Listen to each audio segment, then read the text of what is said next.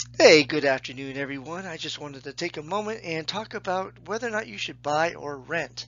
So, needless to say, equipment today, especially if you're buying new, but even used high quality equipment is not cheap. So, really, you need to consider whether or not owning versus renting makes sense for you. Um, and basically, I personally have gotten into positions where I had purchased a unit and didn't get to ride it as much as I really wanted to or run it as much as I wanted to just because of my locale and such. And it really didn't make sense for me to maintain or keep that, so I made changes and so forth. Uh, but certainly, um, want to look at if you really should consider renting. In this case, for snowmobiles, if you're riding less than over uh, 4 weekends over the winter season. And when I mean riding 4 weekends, it's 4 complete weekends, like two 100-mile days at a minimum. You're really getting use out of it. If it's less than that, really just renting it for the 4 single days that you might ride it or whatever, just makes so much more sense with upkeep, storage, and just taking up space and such. And just you can get some really nice rental equipment out there for a great value, and you save so much money if you divide the monthly payments over the year by the amount of time you can actually ride it.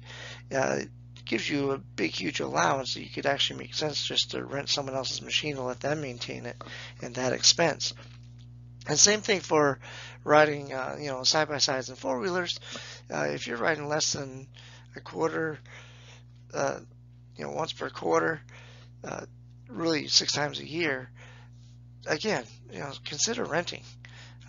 There's some really good stuff out there. You find some shops out there that the rental rates for the day really isn't that bad, and it makes a lot of sense. And most times they even give you the safety gear to go with it. So really you should consider that if you don't ride that often, you love the sport, but it just doesn't make sense for you to, because of the frequency for you to buy. And that's a great way to go, and really should consider that in your area. And then also you should consider, are you riding right out your back door? If there is an area, if you're able to hop on your machine and just bomb around, your backwoods right out your back door, and you don't have to trailer up to go ride it some place, just blow off some quick steam and just enjoy the unit a couple times throughout the week or whatever, and certainly, and then obviously load up and go to like a big park or big trail system or something like that over on a weekend or something. Certainly, but something to consider. You want to be able to ride your unit, especially after spending that kind of money.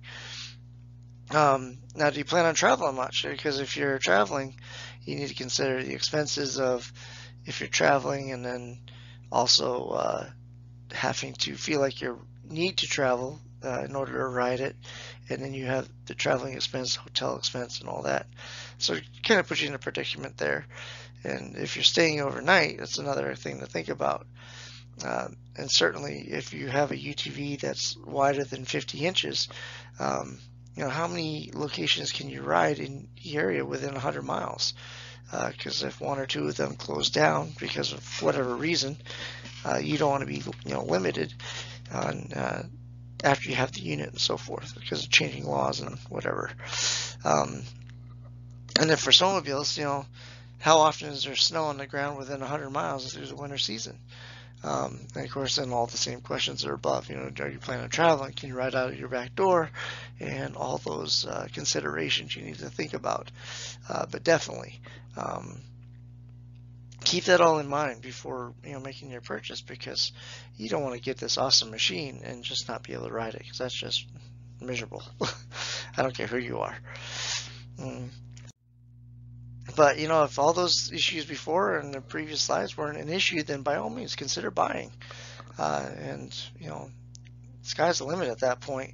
Um, but just make sure you think about the things I mentioned previously, and because then you got the expenses of insurance and such. Even if you own the machine, I highly recommend insurance, and I'll talk about in another video on why insurance is so important. I went from a four-wheeler to a UTV, all paid for by insurance, and I'll explain how that happened another time. But but yeah, I mean, if all the previous things don't really apply to you and not a big deal, you can ride out your back door. There's great areas all around you. You don't mind trailing up to go a couple hours down the road, every other weekend or so forth. Like for me, a four-wheeler or UTV makes a lot of sense because we get snow, and in fact, there's a foot of snow outside right now, but we're able to enjoy the snow a little bit. But how often do we always get this kind of snow? We really don't. It's not really consistent. So a four-wheeler is really great because you can ride it year round for the most part, and out your back door if you want to. But anyway, just something to think about. I hope you enjoyed this, and thanks for your time, buddy. Talk to you later.